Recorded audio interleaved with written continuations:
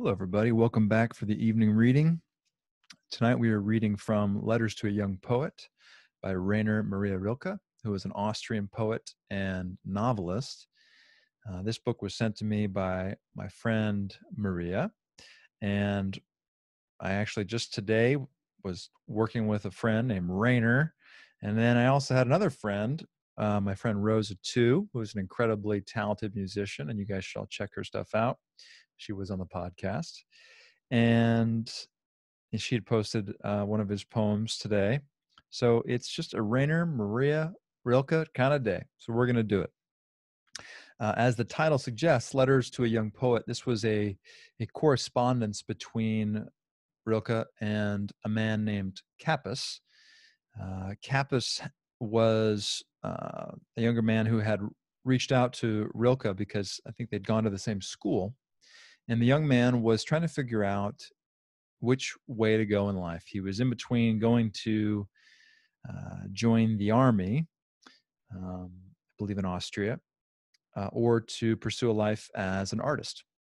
And so he'd reached out to Rilke because Rilke had, I think, at the time, started to get a little bit of traction in the world, and so he wanted Rilke's advice. So this correspondence grew from that place, and yeah, it's just a wonderful exploration of being young and finding your way, is what I would say. And it also has a lot of great insights about loneliness, sadness, and how to navigate through some of life's more confusing times and trusting in the intelligence of the universe, right? So Rilke is an incredible poet. And so in that spirit, I'm not going to probably unpack any of these words. I'm just going to read it straight tonight. But maybe at the end, I'll layer in on top with some thoughts if I feel inspired. But we've got about 16 pages to polish off together, but they're pretty thin, pretty well spaced out. So cozy up for a bit and hope you enjoy it. All right, we're reading from page 81, chapter 8. This is from August 12th, 1904. Rilke is writing from Sweden at this point. He begins.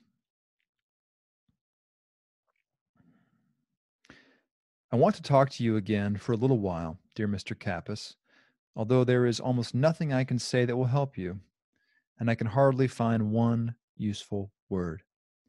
You have had many sadnesses, large ones, which passed, and you say that even this passing was difficult and upsetting for you. But please ask yourself whether these large sadnesses haven't rather gone right through you. Perhaps many things inside you have been transformed. Perhaps somewhere, someplace deep inside your being, you have undergone important changes while you were sad. The only sadnesses that are dangerous and unhealthy are the ones that we carry around in public in order to drown them out with the noise. Like diseases that are treated superficially and foolishly, they just withdraw, and after a short interval break out again all the more terribly, and gather inside us and our life that is unlived, rejected, lost, life that we can die of. Just to be clear, the spelling here is not our life, not possessive, but our. So he's saying that our sadnesses are life. They are a key dimension of our life that is unlived, rejected, lost. So the point is that we must own them, claim them. Don't over-identify with them, but don't ignore them. He continues, if only it were possible for us to see farther than our knowledge reaches, and even a little beyond the outworks of our presentiment, perhaps we would bear our sadnesses with greater trust than we have in our joys. For they are the moments when something new has entered us, something unknown. Our feelings grow mute in shy embarrassment, everything in us withdraws, a silence arises, and the new experience, which no one knows, stands in the midst of it all and says nothing. It seems to me that almost all our sadnesses are moments of tension, which we feel as paralysis, because we no longer hear our astonished emotions living, because we are alone with the unfamiliar presence that has entered us, because everything we trust and are used to is for a moment taken away from us, because we stand in the midst of a transition where we cannot remain standing. Let me read that one more time. Because we are alone with the unfamiliar presence that has entered us, because everything we trust and are used to is for a moment taken away from us, because we stand in the midst of a transition where we cannot remain standing. That is why the sadness passes. The new presence inside us, the presence that has been added, has entered our heart, has gone into its innermost chamber, and is no longer even there, is already in our bloodstream. And we don't know what it was. We could easily be made to believe that nothing happened, and yet we have changed, as a house that a guest has entered changes. We could easily be made to believe that nothing happened, and yet we have changed, as a house that a guest has entered changes. We can't say who has come. Perhaps we will never know. But many signs indicate that the future enters us in this way in order to be transformed in us long before it happens. And that is why it is so important to be solitary and attentive when one is sad, because the seemingly uneventful and motionless moment when our future steps into us is so much closer to life than that other loud and accidental point of time when it happens to us as if from outside. One more time. And that is why it is so important to be solitary and attentive when one is sad, because the seemingly uneventful and motionless moment when our future steps into us is so much closer to life than that other loud and accidental point of time when it happens to us as if from outside.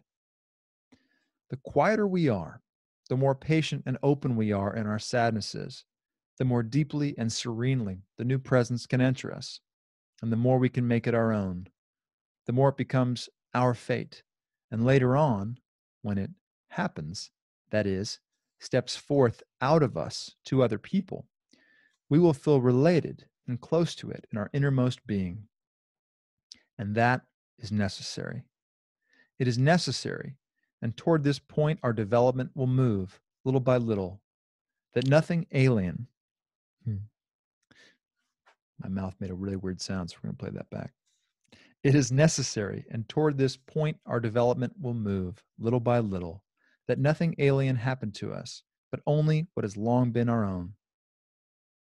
People have already had to rethink so many concepts of motion, and they will also gradually come to realize that what we call fate does not come into us from the outside, but emerges from us.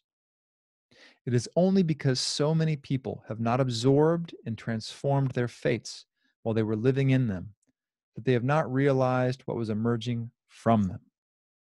It was so alien to them that in their confusion and fear, they thought it must have entered them at the very moment they became aware of it, for they swore they had never before found anything like that inside them. Just as people for a long time had a wrong idea about the sun's motion, they are even now wrong about the motion of what is to come.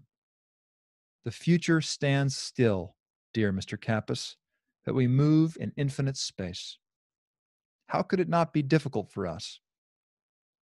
And to speak of solitude again, it becomes clearer and clearer that fundamentally this is nothing that one can choose or refrain from. We are solitary.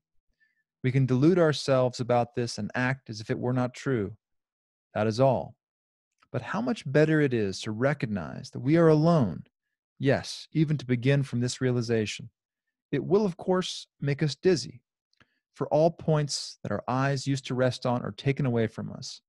There is no longer anything near us, and everything far away is infinitely far. Let's take that from the top one more time because there's a lot in that. And to speak of solitude again, it becomes clearer and clearer that fundamentally this is nothing that one can choose or refrain from. We are solitary. We can delude ourselves about this and act as if it were not true. That is all. But how much better it is to recognize that we are alone. Yes, even to begin from this realization. It will, of course, make us dizzy, for all points that our eyes used to rest on are taken away from us. There is no longer anything near us, and everything far away is infinitely far. A man taken out of his room, and almost without preparation or transition, placed on the heights of a great mountain range, would feel something like that, an unequaled insecurity, an abandonment to the nameless, would almost annihilate him. He would feel he was falling, or think he was being catapulted out into space, or exploded into 1,000 pieces. What a colossal lie his brain would have to invent in order to catch up with and explain the situation of his senses. That is how all distances, all measures, change for the person who becomes solitary. Many of these changes occur suddenly, and then, as with the man on the mountaintop, unusual fantasies and strange feelings arise, which seem to grow out beyond all that is bearable.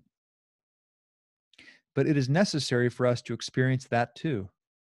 We must accept our reality as vastly as we possibly can. Everything, even the unprecedented, even the unprecedented, must be possible within it. One more time. We must accept our reality as vastly as we possibly can.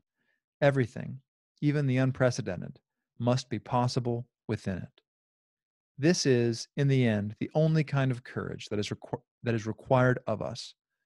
The courage to face the strangest, most unusual, most inexplicable experiences that can meet us. One more time.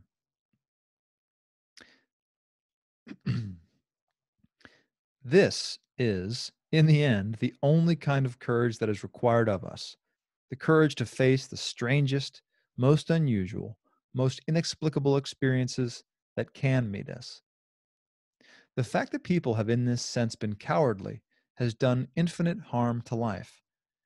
The experiences that are called apparitions, the whole so-called spirit world, death, all these things that are so closely related to us have, through our daily defensiveness, been so entirely pushed out of life that the senses with which we might have been able to grasp them have atrophied. So, forgive me, I know I said I was just going to read this straight, guys. But yeah, so Rilke spent a lot of his life in solitude. I think he had a very rocky marriage for a while, and then I believe it didn't work out, and he just spent a lot of his time working in solitude. And so that's where a lot of his insights come from. But by most accounts, he was also a mystic who had a lot of, as we're seeing here, very profound experiences with that dimension of life. And you see this quite often across a lot of the more introspective literature, is this idea that our modern mind, our rational, logical brain that has been conditioned to operate within society, has become closed off to this dimension of life, this spiritual dimension of life. So let's go back to what he said. He says, the fact that people have in this sense been cowardly has done infinite harm to life. And he means cowardly in terms of, not being courageous in terms of meeting your solitude, of really meeting your aloneness, right, your individuality. And yes, I know at the deepest level, we're all connected. It's all one thing underneath it all. but you're still experiencing life as an individual, and that's part of the deal. But what he's saying here is that there is this deeper dimension that we all can gain access to as we make the most out of our aloneness, out of our solitude. So the fact that people have in this sense been cowardly has done infinite harm to life. The experiences that are called apparitions, the whole so-called spirit world, death, all these things, capital T, things, that are so closely related to us have, through our daily defensiveness, been so entirely pushed out of life that the senses with which we might have been able to grasp them have atrophied, to say nothing of God. But the fear of the inexplicable has not only impoverished the reality of the individual, it has also narrowed the relationship between one human being and another, which has, as it were, been lifted out of the riverbed of infinite possibilities and set down in a fallow place on the bank where nothing happens. God damn, that's a great sentence, isn't it? All right, let's play it back. Just close your eyes on this one. Listen to this guy. This guy's dropping some heat. But the fear of the inexplicable has not only impoverished the reality of the individual, it has also narrowed the relationship between one human being and another, which has, as it were, been lifted out of the riverbed of infinite possibilities and set down in a fallow place on the bank where nothing happens. For those that are maybe not familiar with farming, fallow means when you don't, when a field is essentially left and you don't plant it, you give it time to essentially replenish its nutrients and, plant it a season later. So what he's saying here is that our relationships as human beings have been pulled out of the richness of the riverbed, right? Which is where all the really, nutritious sediment and, the richest soils sit in that riverbed, and they've been put over in this field where nothing's happening, right? So he says, which has, as it were, been lifted out of the riverbed of infinite possibilities and set down in a fallow place on the bank where nothing happens. For it is not only indolence that causes human relationships to be repeated from case to case with such unspeakable monotony and boredom. It is timidity before any new, inconceivable experience, which we don't think we can deal with. But only someone who is ready for everything, who doesn't exclude any experience, even the most incomprehensible, will live the relationship with another person as something alive and will himself sound the depths of his own being. For if we imagine this being of the individual as a larger or smaller room, it is obvious that most people come to know only one corner of their room, one spot near the window, one narrow strip on which they keep walking back and forth. In this way, they have a certain security. And yet, how much more human is the dangerous insecurity that drives those prisoners in Poe's stories to feel out the shapes of their horrible dungeons and not be strangers to the unspeakable terror of their cells. Poe is a reference to, I believe, Edgar Allan Poe, but I'm not 100% sure.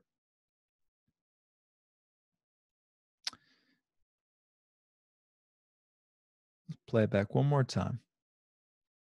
For if we imagine this being of the individual as a larger or smaller room, it is obvious that most people come to know only one corner of their room, one spot near the window, one narrow strip on which they keep walking back and forth. In this way, they have a certain security. And yet, how much more human is the dangerous insecurity that drives those prisoners in Poe's stories to fill out the shapes of their horrible dungeons and not be strangers to the unspeakable terror of their cells. We, however, are not prisoners. No traps or snares have been set around us, and there is nothing that should frighten or upset us. We have been put into life as into the element we most accord with, and we have, moreover, through thousands of years of adaptation, come to resemble this life so greatly that when we hold still, through a fortunate mimicry, we can hardly be differentiated from everything around us. We have no reason to harbor any mistrust against our world, for it is not against us. If it has terrors, they are our terrors. If it has abysses, these abysses belong to us. If there are dangers, we must try to love them. And if we only arrange our life in accordance with the principle which tells us that we must always trust in the difficult, then what now appears to us as the most alien will become our most intimate and trusted experience.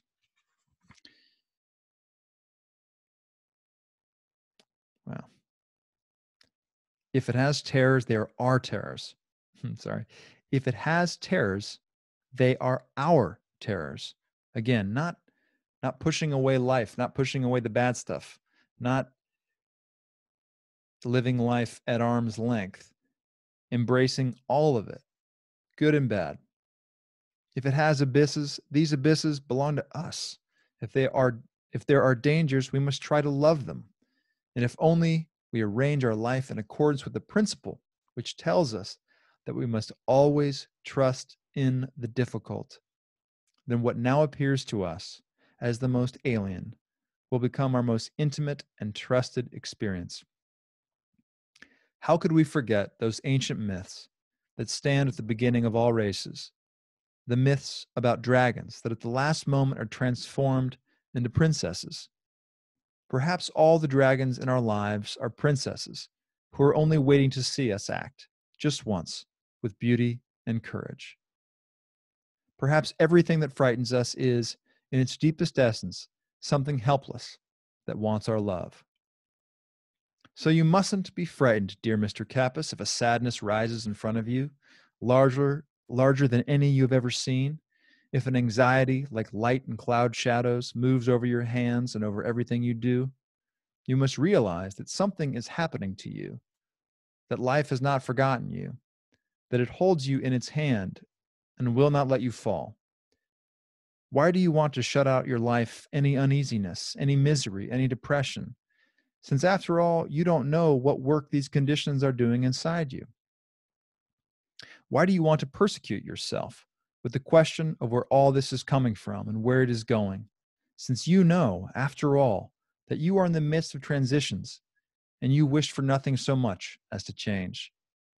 If there is anything unhealthy in your reactions, just bear in mind that sickness is the means by which an organism frees itself from what is alien.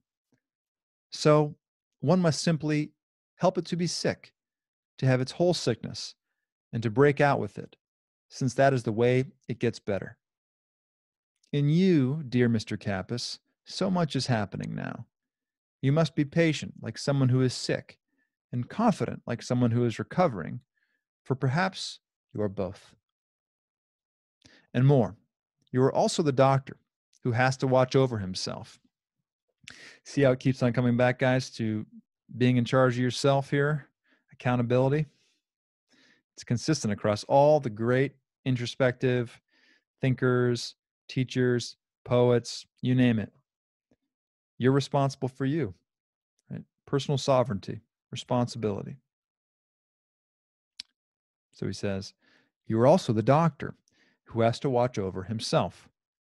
But in every sickness, there are many days when the doctor can do nothing but wait. And that is what you, insofar as you are your own doctor, must now do more than anything else. Don't observe yourself too closely. Don't be too quick to draw conclusions from what happens to you. Simply let it happen. Right? Kind of echoing that Taoist idea of non-doing or wu wei. Simply let it happen. Otherwise, it will be too easy for you to look with blame, that is, morally, at your past which naturally has a share in everything that now meets you. But whatever errors, wishes, and yearnings of your boyhood are operating in you now are not what you remember and condemn. The extraordinary circumstances of a solitary and helpless childhood are so difficult, so complicated, surrendered to so many influences, and at the same time so cut off from all real connection with life, that, where a vice enters it, one may not simply call it a vice. One must be so careful with names anyway. It is so often the name of an offense that a life shatters upon, not the nameless and personal action itself, which was perhaps a quite definite necessity of that life, and could have been absorbed by it without any trouble. And the expenditure of energy seems to you so great only because you overvalue victory. It is not the great thing that you think you have achieved, although you are right about your feeling. The great thing is that there was already something there which you could replace that deception with, something true and real. Without this, even your victory would have been just a moral reaction of no great significance. But in fact, it has become a part of your life. Your life, dear Mr. Capus, which I think of with so many good wishes. Do you remember how that life yearned out of childhood toward the great thing? I see that it is now yearning forth beyond the great thing toward the greater one. That is why it does not cease to be difficult, but that is also why it will not cease to grow. So, trusting the difficult. And he closes with this final paragraph. And if there is one more thing that I must say to you, it is this. Don't think that the person who is trying to comfort you now lives untroubled among the simple and quiet words that sometimes give you pleasure. His life has much trouble and sadness and remains far behind yours. If it were otherwise, he would have never been able to find those words. Yours, Rainer Maria Rilke. That's what I got tonight, guys. I hope it resonates. I hope it strikes a chord in you all. It definitely has in me every time I return to it. And yeah, I think if there's one thing I would add on top, it's just that